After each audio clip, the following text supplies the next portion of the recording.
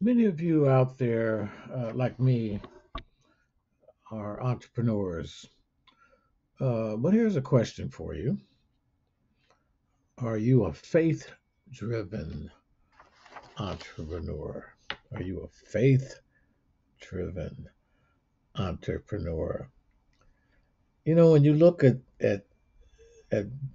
your answer to that, what I'm getting at is do you believe that you should incorporate your religious beliefs and values in the way that you run your business? Right? I think you should have that discussion with yourself, your family, your employees if you want. But in a way, it's a way of living out your faith in the professional sphere. I'm hoping that you live it out in your personal sphere, but what I'm suggesting here is you also live it out in the professional sphere.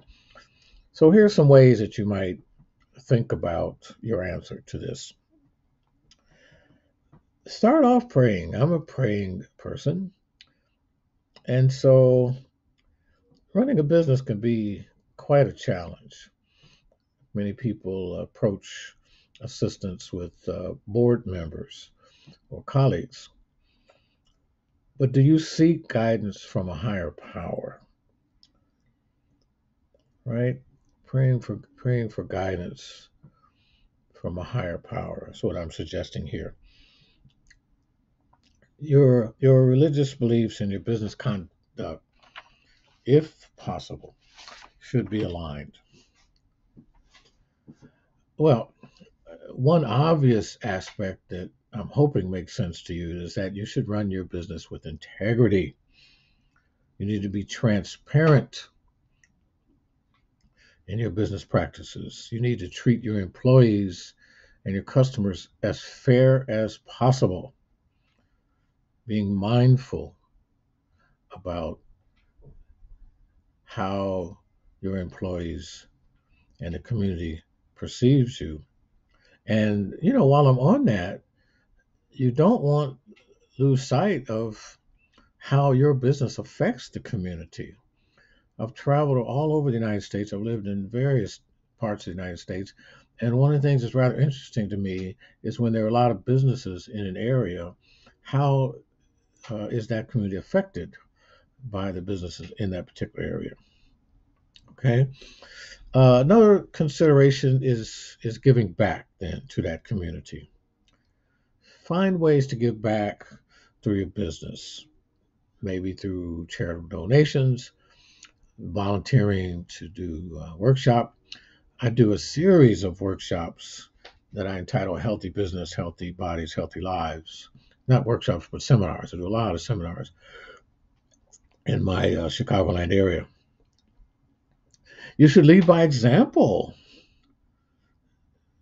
living out your beliefs and values in the way you conduct your business. People are watching you. You're a role model to your employees, your customers, and your community, whether you think so or not. People are watching you. And here's something that's rather sensitive. A lot of people don't like mixing business and religion. So I'm suggesting perhaps uh, you use your business as a platform for ministry. I've worked at various firms, for instance, that started the day off praying and then they went through their day. It became controversial, and so the company didn't want to close it down completely. So they had special rooms assigned for praying, and then allowed people to worship the way they wanted to do at the business site. So rather interesting.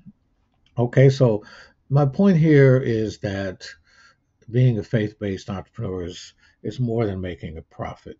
It's about finding ways to live out your faith in a professional sphere and making a positive impact on the world.